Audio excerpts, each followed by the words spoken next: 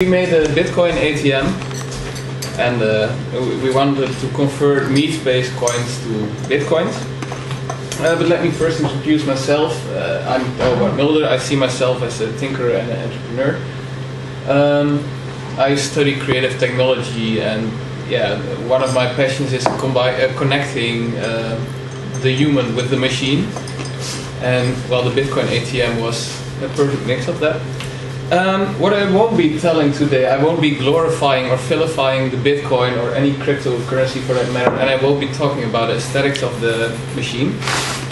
What will I be telling? That's why we made it, how we made it, and we will give a short demo. But first, the Bitcoin. I always like, before a presentation, I like to search what I'm actually presenting about. So I took the Oxford Dictionary definition of money, which says it's a current medium of exchange in the form of coins and banknotes. I was like, okay, that's not really the Bitcoin, since we don't have really coins and we don't really have banknotes because it's not physical. Then I looked up what currencies, and it's a system of money, which is still something that would actually represent something physical in a general use in a particular country. I thought this was more suitable for the Bitcoin, although you have to see money as something digital instead of something physical for the matter. And a particular country, it's not really for one country, it's for the biggest country in the world, the internet. So why is it interesting for the internet? Well, it has three big advantages, which made it as big as it is today. Which are it's very anonymous, and this is, in my opinion, where Bitcoin really grew, or at least had its biggest growth. Was on the Silk Road market, where illegal goods were traded for an anonymous coin, so the government did not have any control over where the money came from or where it went. It's decentralized, so we saw a peak in the Bitcoin rise when the Bank of Cyprus fell over. It's decentralized, so there's no government controlling it, so it's the power to the people. And like I said, there's no government control. So when WikiLeaks wanted to receive donations, the government said, well, Visa and PayPal, and nobody was allowed to let money be transferred to WikiLeaks, and therefore the Bitcoin would be a perfect way to keep this going. And they actually switched to Bitcoin for donations right now. So our Bitcoin fortune, everybody asks us, well, did we get rich? Well, no. We had approximately 2 Bitcoins, and well, it was a factor 10 from our investment. One part we converted to silver, and another part we built the Bitcoin ATM, and we put some money on there so people could buy some Bitcoins from us. But sadly, we're not driving a Ferrari yet, or live in a big mansion. So maybe that's for the future. Where did the idea come from? Well, on Hackaday we came across the Bitcoin suitcase, which was developed by Team 269 on a DEF CON conference last year. But it was really obscure. It was a suitcase, and it was really something for nerds. You threw in money, and a private key will be printed, which you can then upload to your wallet again, and the Bitcoins will be received. But for between brackets normal person, this is really way too obscure. There's no really a link with something they can relate to the physical world. And if you're not familiar with Bitcoin, you won't get any more familiar with it through this means. So we wanted. It was really a black box. It was really a black box, and you threw in money, you saw how much Bitcoin you would receive, and then it printed out your private key, which you had to enter into your wallet. So what we wanted to do is we wanted for the user to have the interaction with something they knew. We wanted to make it look like something they were already familiar with. And most of all, we wanted to tell people a story about the cryptocurrency, so it had to be something that just was an eye-catcher. That's why we made a big orange machine.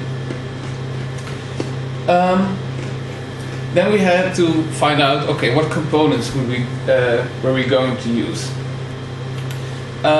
Soon we found the Münzprüfer, which is a coin money checker. It's practically in any gambling machine or candy machine or whatever. It's by a German maker, so it's quite decent, and it could be easily read out because I will get into the details later, by the way. An Arduino, our electronic glue to combine all the components together. A Raspberry Pi, the brains, and this is actually not completely true. This is for version 2. This version still runs on a laptop running processing. And some miscellaneous components like a screen, buttons, a webcam, and a casing. Okay, building the machine. So we made a little photo series of how we build it. Well, it's a bit dark, I see. Well, this is the basic setup. It's the wood plates put together. We put wheels underneath of it because it's like really, really heavy. Well, this is somebody screwing together. There's a door on the back side to have an easy entrance to the electronics. So it has a back door. It has a back door. We thought about putting a little Chinese person in there who would be accepting the coins, but we managed to automate it. This was some concept art we wanted to put on the side. Sadly, we didn't get to that part yet. We wanted to attract people to use the machine, so we thought a nice woman with a Bitcoin head would be really nice. Well, this is Maurice, who is putting in the screen. This is me coding late. This is the money funnel thing with the money entrance plate. The money checker. Why the old school TV, by the way? We used an old school TV because we wanted to have a really look like a physical object and make it as innocent as possible. So no touch screens, no fancy stuff, just old TV, simple representation, and nothing more to it. And the next version will have a touchscreen and stuff, but this was our first idea. It was actually, we tried to build it for a art technique festival in Enschede. We did not manage to get it finished in time, so we built it for a mini maker fair about a month later. But that was the basic idea. Well, this was the money checker and where it was inserted. This is inside the machine. And this is what it looked like at the end of the day. And right now it has a bit more color to it. Alright, the interface. Well, it's quite easy actually. We use 3 Arduinos. The bottom Arduino is not there yet. It's the node acceptor unit. The upper 2 are implemented right now. There's an Arduino linked to the coin acceptor.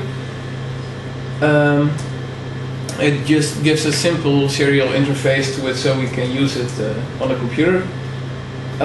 Same for the buttons and the LEDs behind the buttons.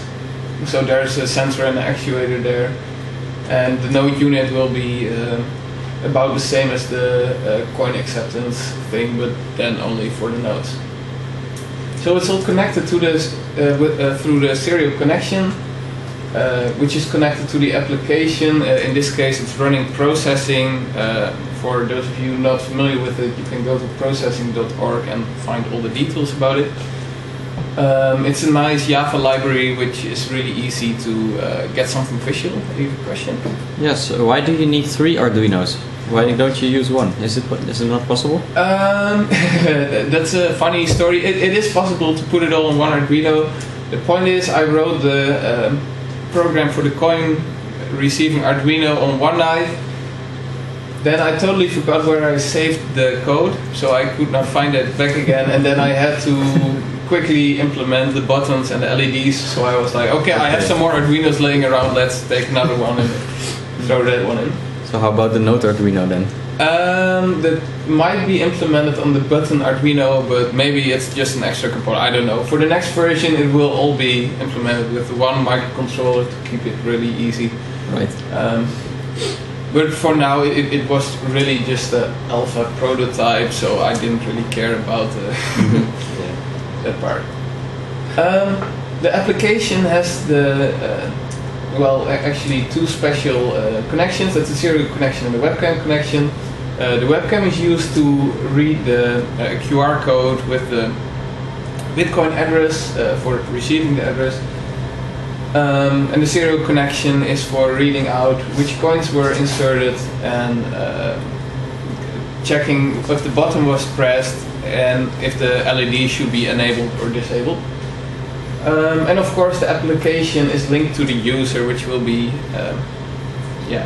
using the machine.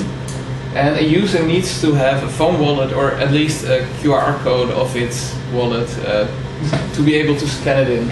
Can it also be a printed paper wallet? It can be a printed paper wallet. We had people who made a photo with their phone of the computer screen with a QR code on it, and even that worked.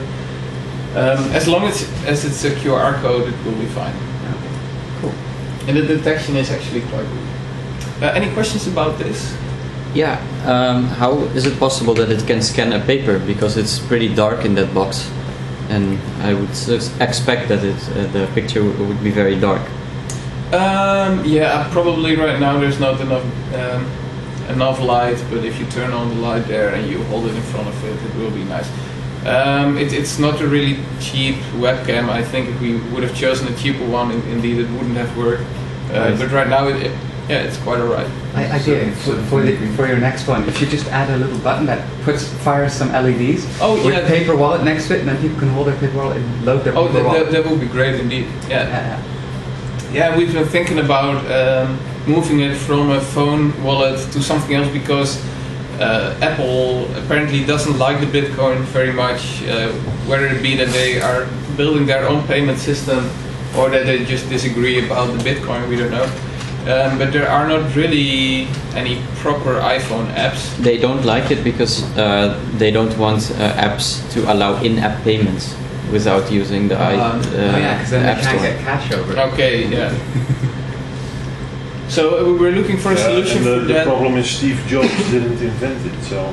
Yeah. Or at least he cannot claim it. Yeah, that might also be part of the problem.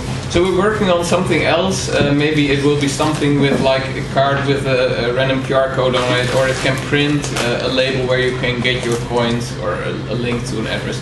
We don't know that exactly yet. We have been looking with PikaPay.